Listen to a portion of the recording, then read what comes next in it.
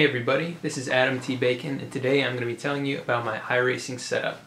So this is going to include an overview of my desktop computer and the equipment that I use to play iRacing on a regular basis.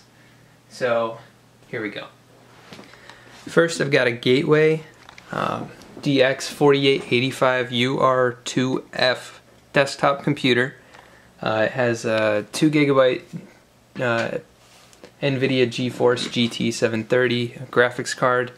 It's an i5 4440 at 3.1 gigahertz, and it's got 12 gigs of RAM, which 8 gigs of that is a high performance PNY RAM. So that's my computer that I use to run the game. I'm going to tell you now about my wheel and how I set the buttons up. So I have right now a iRacing fixed series, just practice loaded up, just to kind of show you on the screen what the buttons are doing. So to begin, I use paddle shifters. I do not use the knob on this wheel because I just find it easier to use the paddle shifters. This isn't, accurate to real life either, so if I was gonna use a shifter like this, it would have to be a better one, like on the G27 or on a better wheel.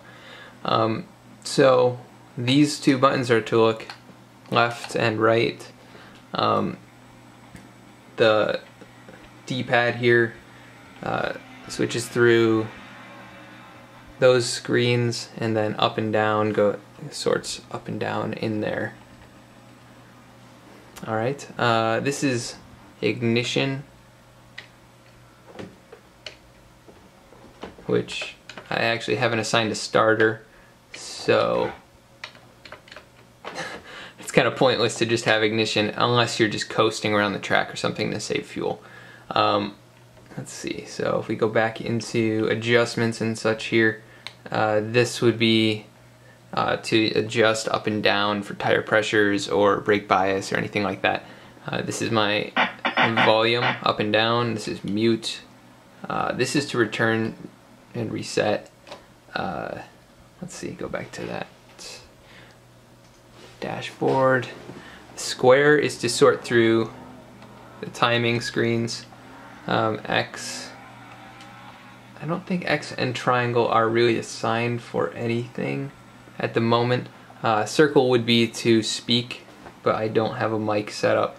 Select is to pick something in those menus, like if I want to select a tire that I want to change, or remove tires that I don't want changed.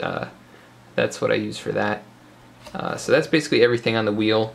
The pedals are just the standard Driving Force GT pedals. They're not very good, but they work. They do the job, I guess.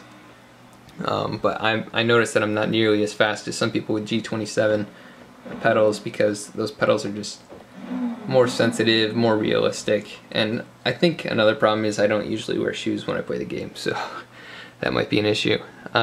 Anyways, my field of view, let's see what it's at right now.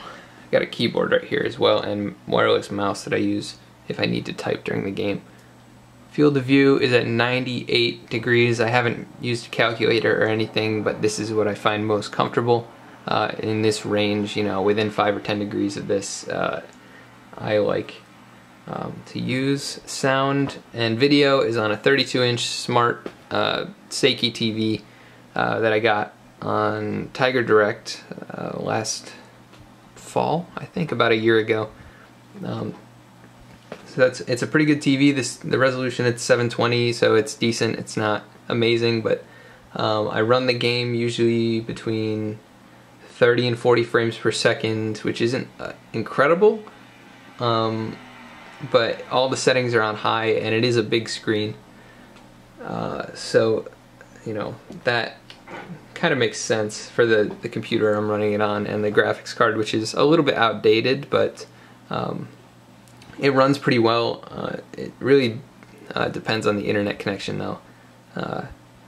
So yeah, that's that. I like to run Jimmy Johnson paint schemes. He's my favorite NASCAR driver, so he's usually got pretty cool paint schemes as well. I love this red vest one that they've got going. I have the Chad Knaus and Earl Barbin spotter and crew chief pack for the voices.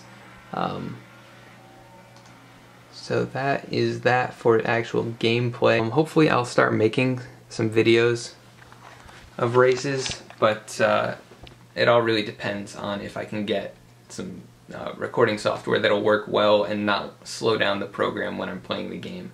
So we'll see what happens with that. Tell me what you guys think about the setup, the wheel, if you guys have opinions on that.